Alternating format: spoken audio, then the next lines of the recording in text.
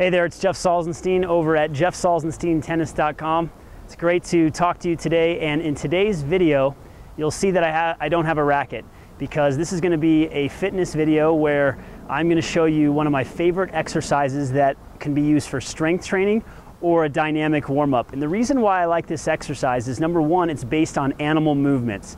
Now, animals, you want to copy them. You want to move like them, the cheetah, the cat, lots of other animals out there that I could name, but the whole idea is to move gracefully, efficiently, and to be pain-free and injury-free. And you got to get out of that chair and you got to start walking and start moving. So if you can create animal-based type movements, you're really going to move in the right direction to not only get stronger, but to prevent injuries. And in today's exercise is called the inchworm.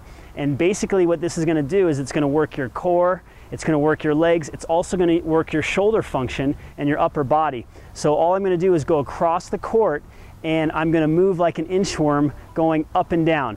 And again, this is a great warm-up exercise. It's going to really challenge you, and why don't you try it out and let me know. So here's a demonstration of the inchworm right now.